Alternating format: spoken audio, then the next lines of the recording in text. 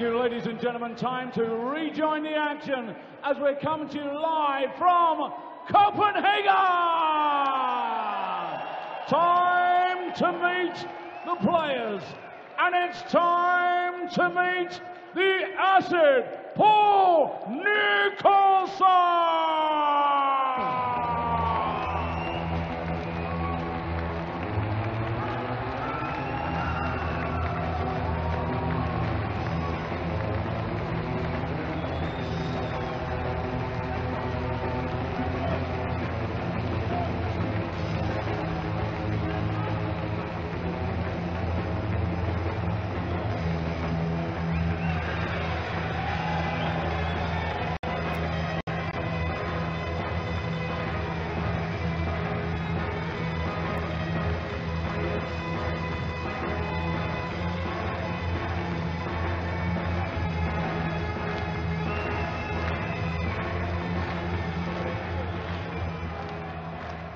And now, ladies and gentlemen, it's time to let loose the Terrier, Peter Jasques!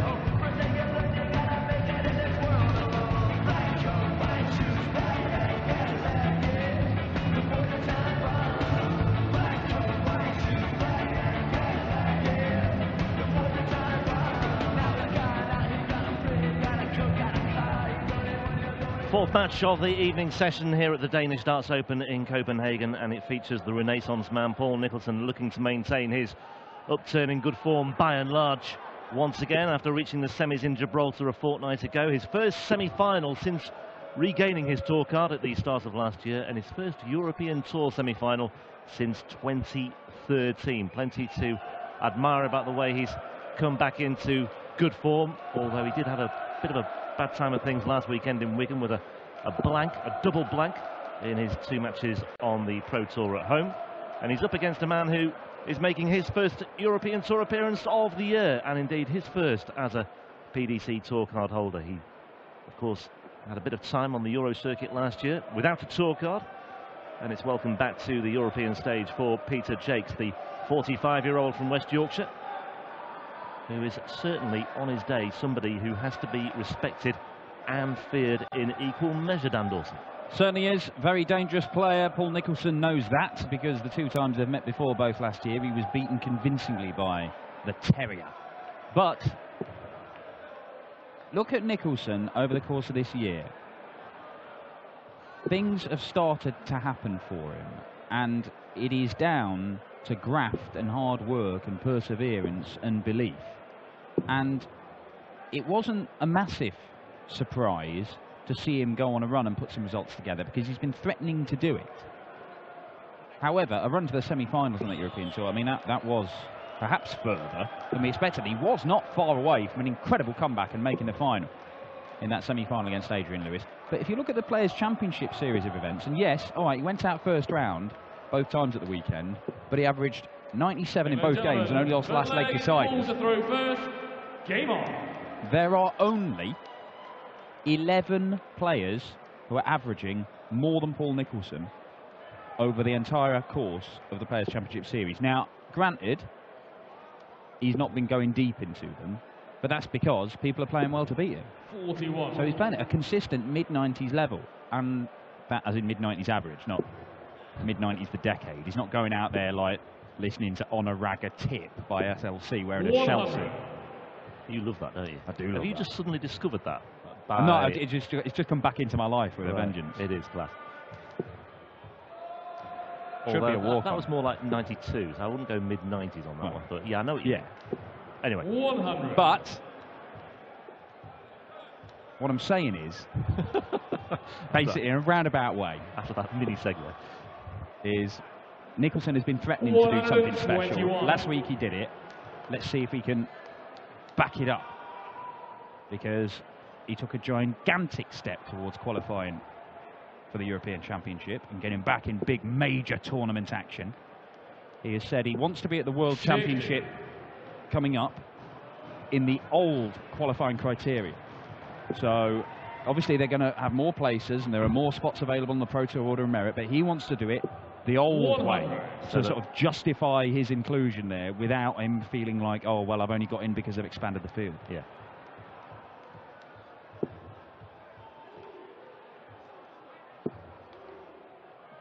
Winner of this face is Stephen Bunting. 121. Peter Jakes has made the faster start in this one.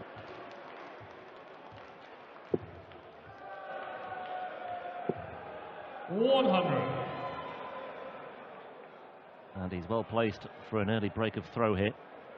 Nicholson on 179 needs to make big inroads with Jakes on 80. 59. Did you require 80? Well, staying straight to the order of the day for both these players with these finishes. There, nice and straight. 60. Get the spirit level on those first two. Well, Kirk's got one. He could now dig would it not out. be the time Right, okay. to hold Nicholson up and just say, let me just see how straight that was, just for the benefit of the guys in the commentary box. Now, can he use that as a guide? Yes, he can. Tops. Oh. Well, Nicholson, he was in a spot of bother in that first leg, but he comes through with a 120 checkout. And little wonder he celebrates it in the manner in which he did. Now, you mentioned Jake's record against Nicholson. Nicholson was one of his victims on the way to that wonderful PDC Pro Tour debut for Peter Jakes last year. He reached the final of the First Players' Championship event of 2017. He lost to Alan Norris in the final. Yeah, an incredible day. But he kept on beating big names. He beat Nicholson, Josh Payne, then William O'Connor, and then he beat the two-time world champion Gary Anderson 6-3. He beat Michael Smith. 135. And then he came from 2 legs down to beat the then world number 5 James Wade as well. Now, sometimes you see players going on big runs in the Pro Tour and you think, well, you know, it's opened up for him there, or one thing or another. But that certainly can't be levelled at Peter Jakes. 80. No, he's doing it the hard way there. And that's when he wasn't he was topping up the field that weekend as a non-tour card holder, and he certainly made the most of it. I mean, he made, looking at it, he made £16,000 from the Pro Tour alone last year by topping up the field. He got £8 for making the last 16 of the Players' Championship finals, a further £8 in Europe, and then of course it all gave him a place at the World Championship. He got £11 for making that, and then he won 2 Challenge Tour events as well. So last year we're looking at a very significant income for Peter Jakes. Not as lucrative so far this year, although he did make a quarter-final last weekend. Yeah, he is a very, very solid player, Peter Jakes. Very uncomplicated action, very reliable, good temperament, and, you know, seemingly unfazed by the big names he comes up against. 52. Still sees himself as little old Peter from Denby Dale.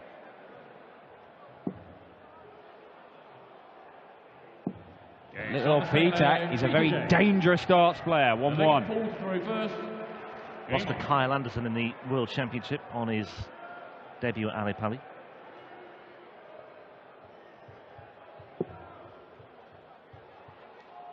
Beat Darryl Gurney and Kyle Anderson last weekend. 140. Before losing to Jermaine Watermaner, who we have been talking about today. Came through his match just about against Wayne Jones. 121. Yeah, one of a number of cracking games. Barry Lynn there, looking on. We saw Barry Lynn overcome Chris Dobie in a thriller. There have been, I think, off the top of my head, 6 matches to go the distance today. Just quickly double check that. Yeah. 2 this evening already. Oh, a little scamper to the board for Nicholson. A little hop, skip and a jump from the asset.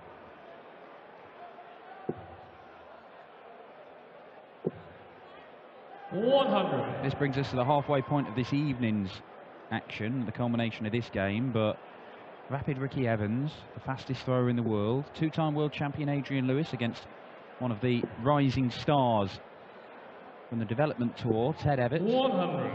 Brian Locken, the second Danish player, and look, Per Larsen, the reception he got, the support he got in the Brøndby Hullet this evening. I think Brian Locken's going to get something similar. He takes on the Spanish #1 Cristo Reyes, and then an all-German affair between Max Hopp and Dragutin Horvat. There will be a German in the next round. Martin Schindler was beaten by Brendan Dolan earlier on, but we are guaranteed either Horvat or Hopp will be in action tomorrow. 65. Yeah, good final dart that from Nicholson, just giving himself that 2-dart combination potentially in his next visit, and he will be back with Jasques on 2-3-7. And Jasques is still not down to a finish either, so Nicholson in a good position here, a healthy position in this leg. No need to go double-double here, and he finds the treble anyway. Well, why not? Very nicely done. A 120 checkout in the opener, a 96 checkout for a 2-1 lead. Yeah, and in both cases, he found the treble 20 that he needed second dart. Once, just then, his first dart was a decent guide, it was above the bed. The original time for that 120, it was below the bed, and he still found a way through. Perhaps a good sign there that Nicholson is able to make adjustments and find his way to the treble 20, although that's a poor visit. It completely goes against everything I've just suggested. Well, there were many key moments for Nicholson during that run to the semis in Gibraltar, particularly in his quarter-final and semi-final matches against Gerwyn Price and Adrian Lewis. His checkout of 58 prompted hysterics in the commentary box. Well, it was a ridiculous checkout, wasn't it? Single 4, having missed the 18. Moved over to the 14s, hit double 9, and then clinched it with a double 18. 108! And he's clinched a 180 there as well. Well, he's got this idea, Paul, that he's changed his throw slightly. He's got this theory that 134. if the darts are moving through the air less quickly, if they are basically not going as fast when they hit the board, they are more likely to group together. He says if they are bouncing into each other at speed, then they're more likely to deflect further off, and they're going to deflect out of the treble 20 if I've got one in there and I'm looking to group them together. You saw there that it is a sort of gentle throw into the board. He actually looked a little bit loose because it's not going in with authority, and he's had a couple of times where he's scampered to the board because he's a little bit concerned about the darts falling out. And that may become a factor over the course of this game. Let's see if he can group these together. Uses the 25 again to leave the 2-dart combination.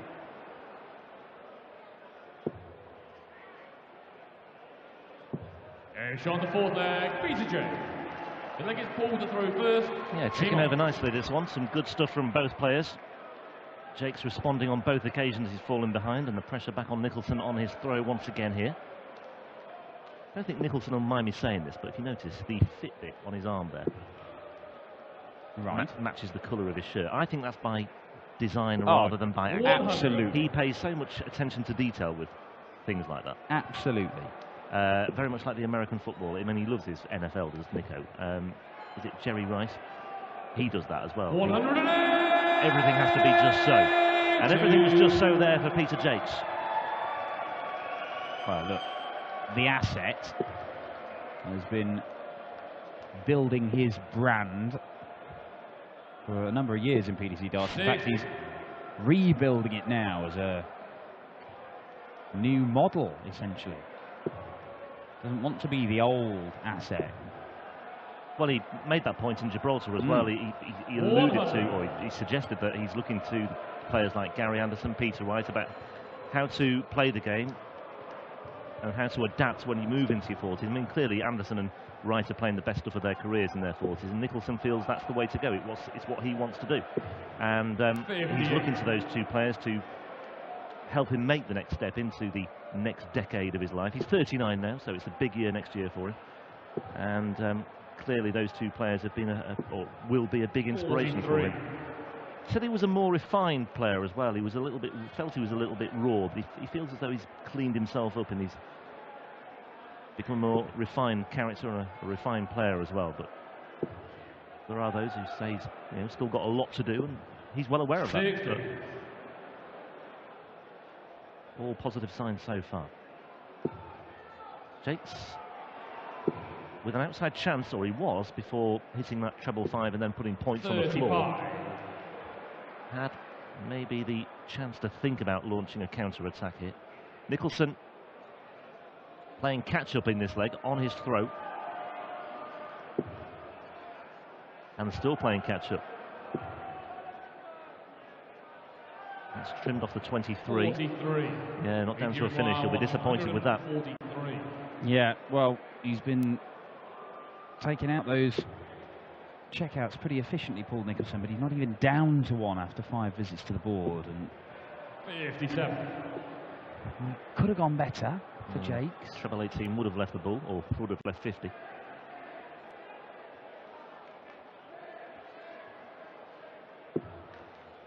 Once again, the first dart is loose, and he's shaking his head, is Nicholson. He doesn't like that one bit.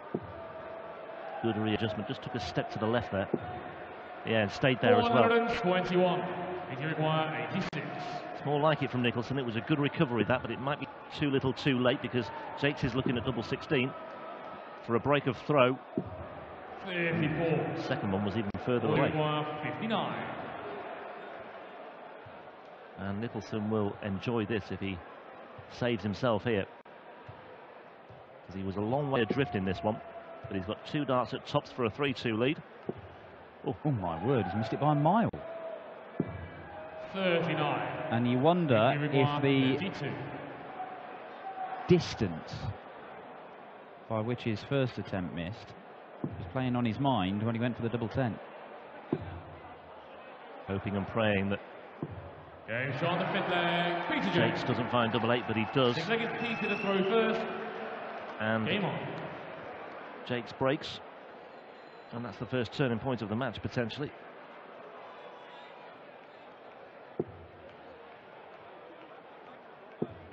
Well, they were both convincing wins last year 140. for Peter Jasques against Paul Nicholson, 6-1 and 6-2.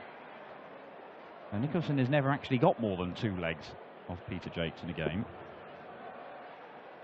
But you'd have to say that Nicholson's playing better now than he was 100. 15 months ago or so, when they met for the first time.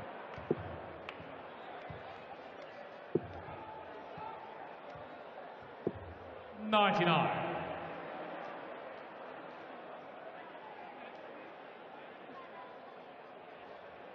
Two-time finalist on the European Tour as well is Nicholson.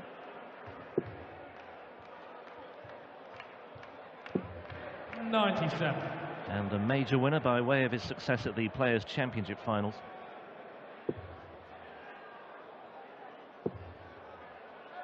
In 2010. 95. Yeah, the only guy to win a major PDC tournament and not get into the Premier League the following year. Needs another.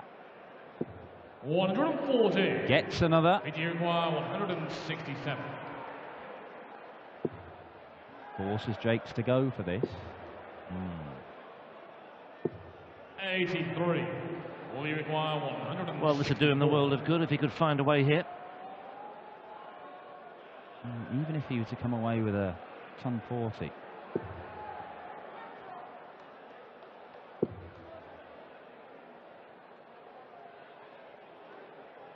.88 remaining.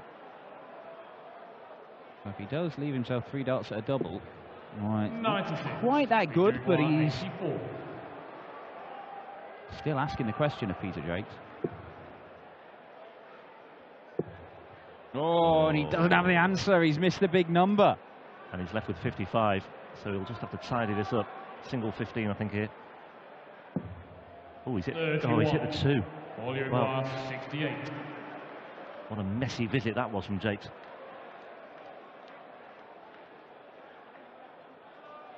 Missing the big number on 2 occasions there, and Nicholson, the door is open once again for him.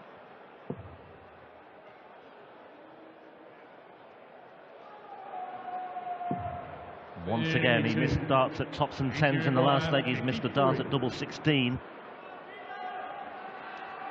And the way he just paused and stared at that suggested that he felt he threw it well and he fancied his chances. But Peter Jasques should have had 3 darts for the leg in this visit. Mercifully for Peter, he only needs the 1. We've got a bit of daylight between these two. Yeah, 4-2 to Jasques, but it could so easily have been 4-2 to Nicholson. But often the fine margins are accentuated in a situation like this. We're in a 1-6 format, and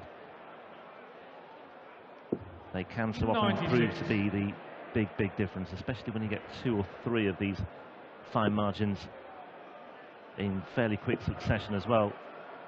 And Nicholson knows that. 134.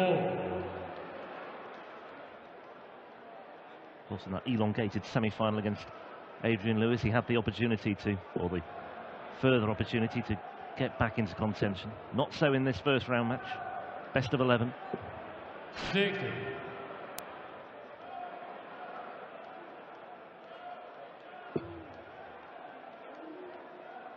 And Jasques here, just moving along very nicely, isn't he? Well, Nicholson currently averaging just a shade under 90, and we've not seen him this year average under 90 very often. Yes, it does happen, but usually he ticks along between sort of 90 and 95, that sort of area. 60. So he'll feel that he's, there you see, 88. Peter Jasques around about that 92, and he is outscoring Paul Nicholson. You can see there, 112 first 9. After the first 3 visits to the board, Jasques is, typically 60 points clear and getting down to a finish after 3 visits, whereas Nicholson is having to take 4 visits to leave a finish. And that stacks up, creates more chances for the other guy. 140. And Jasques has benefited. And he's left himself a nice little 2-dart checkout after 3 visits to the board here for a double breaker throw. And it might be, well, I was going to say hastening the end for Nicholson, but he is making these odd little mistakes, Peter Jasques. Getting away with it so far. Yeah, missed the big number on 2 occasions in his last leg. 26. And he scored 26. He's there again with the final dart. Anyway, he's left himself 61. Nicholson's on 145. Well, he may only get 1 dart at a double when he comes back, Peter Jasques. I think he'll probably go 25 for double 18. 90. He requires 61. And he has made a horrendous mess with that previous visit. Too good, Peter. That's nearly in the treble. That was nearly in the treble. He got lucky there. My word. All you require 55. Well, missed opportunities for Nicholson in legs 5 and 6. This has to go, you feel, with Jasques waiting on double 2. 2 darts at tops for Nico to get back on track. It's a hold of throw. It's only a hold of throw. Double 10 he wants as well. That might do in the world of good. 3-4. Only a hold, but a very... that will feel like a break of throw, actually, given how far adrift he was. Well, he certainly needed that, because the way he looked at that effort at double top, he pulled it low again. Not as dramatically low as he did earlier on in the match. But I don't think he's feeling particularly confident on that double, despite the fact he pinned it for a Shanghai finish in the very first leg of the match. Well, after 9 darts, Jasques was in control of that. He was on for an 11-dart break, actually, Jasques, there. He was, and he messed it up. And once again, he started strongly. A ton 40, backed up by... well, only 60 on this occasion, so maybe a glimmer of hope here for Nicholson to secure the break he needs.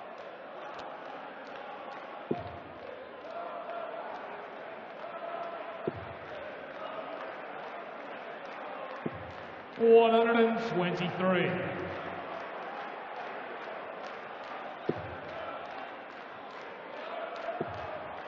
A visit here without a treble would encourage Nicholson as well. That's exactly what's come to pass. Well, he could be turning this game around. Let's have it right. Peter Jasques should have been 5-2 up. 87 left after 9. Nicholson not even down to a finish. And he's had 2 visits from 87 and only ended up getting 1 dart for the leg, which he missed. Now, that's not good enough, Peter. And it has allowed Paul Nicholson back into this game. And for a change, it's Nicholson on a finish after 3 visits, while Jasques has taken 4 visits to get down to 1. Through treble 17 to a left top. Love that route for the 1-4-2. 62. Uruguay 141. Well, treble 19. Well, this should be interesting with Nicholson. He's not had a good relationship with double top over the last 3 or 4 legs. But he may be looking to work his way up into it. Maybe that'll help, having pulled his dart low. Because now he can just move on up the board towards the little red bit. 60. Closer than his previous 2 attempts, but the puff of the cheeks tells you he knows his chance may have passed. Double 16 for Jasques. For a hold of throw and a 5-3 lead. And Peter Jasques. This time it's his turn to breathe a sigh of relief. Nicholson was threatening there the break back that he needs, but a missed start at tops ultimately counting against him. And these missed starts at doubles have really hurt Paul Nicholson today so far. In legs 5, 6 and 8, he's had opportunities. He's 5-3 down. 57. Well, they both missed doubles. Similar finishing percentages, around about the 38% mark. It could 41. Be pretty much wrapped up either way by now already. But Nicholson knows he only needs 1 break of throw. And breaking the Jasques throw is something he's not managed to do. So, I mean, look, he's got a higher average. They would love that average in China. Look at that. Not anymore. Yeah, well, you see, the thing is with Peter Jasques, I mean, it's not even like bad finishing that is dragging Jasques' overall average down to Nicholson's. His finishing's pretty much exactly the same in terms of percentage. It's the bad setup play from Peter Jasques, because he's had some shocking efforts at the back end of legs. Look, it's exactly the same checkout percentage. Just when Peter Jasques trying to set the shot up, he should have had more darts at double than he's had there. But he's just made silly mistakes. Sometimes he's got away with it. Sometimes he's been punished. 140. At the minute, he is edging towards a place in the second round to face the bullet Stephen Bunting.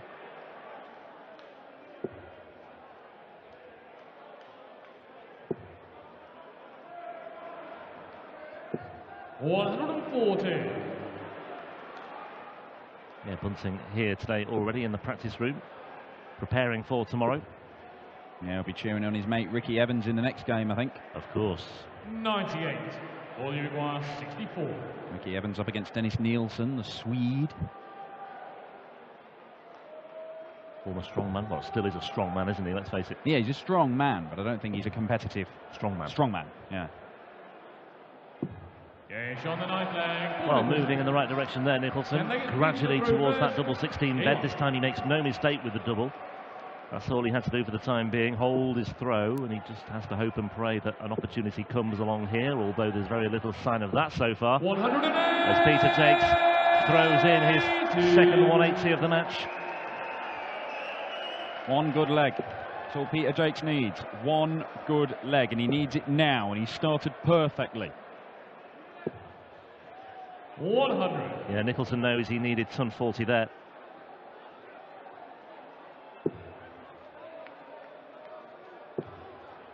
Is that in? 100. The second one wasn't, but the third one was, and 180 the gap. He's shaking his head in disbelief, Nicholson, after that one. Great adjustment, though. Yeah, not for the first time today he's done that with that second dart after a wayward first dart, but it's still not what he wanted. Oh, this is a great leg. Great leg from Peter Jasques. 100. Really, really strong. Leaves himself a makeable checkout after just 9 darts. Nicholson needs a maximum here. Even a ton 40 is not enough. He could do it. Oh. 100. Well, a ton 40 would have gotten to a finish, but I think he needed to fill them all up to really apply the pressure to Peter Jasques. Doesn't need to go treble 17 and bull. Muttering away to himself, and he comes away with 97. 3 match darts coming in for the Yorkshireman. Paul Nicholson can only hit, hope and pray.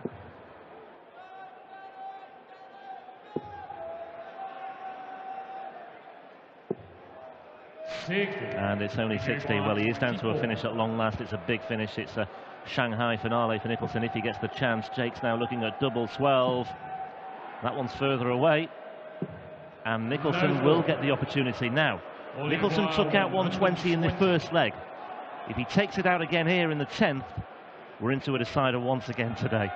Another potential 11-leg match on day 1 in Denmark. That's the easy bit. He needs to find the treble. Well, I thought for a moment he might be considering going bull-bull, but he's not. He's going to try and find a way through. It wasn't a bad effort.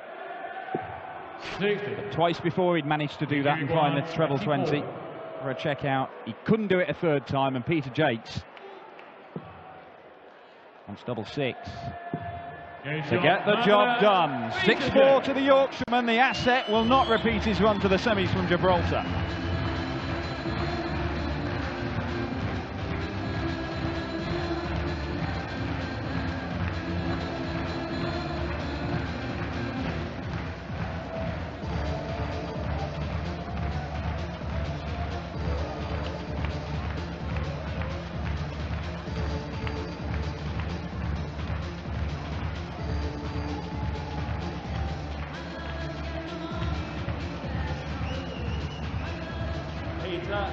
Congratulations, a winner again on the European Tour. You've just knocked out a semi-finalist from the last Euro Tour event. I knew Paul's been playing well, so I knew I had to turn up and perform. So, what was it like when he started coming back at you at the end there, and you knew that last leg there, if you don't win that, you don't hold your throw, you're second favourite for that match? I do, yeah. I felt as though I let him off a couple of legs, first leg, and then I think about 9th-ish, but I was just thinking I've got to get it done, and then, well, thankfully, he missed that treble 20 in the last set. So, well, you've just knocked out one former major champion. It's a world champion that you've got next, Stephen Bunting. But little old Peter from Denby Dale, he can mix it with the best, can't he? Try to. You try to? I try to, yeah. So it's... And you succeeded tonight. Well done, Peter. Can I just dedicate this win to my missus, because it's her birthday and my wedding anniversary tomorrow, and she can't be with me, so Nicky, I love you. There we go, brownie points for the Terrier. Peter Jasques safely through to the second round. He will take on the bullet, Stephen Bunting, for a place in the last 16.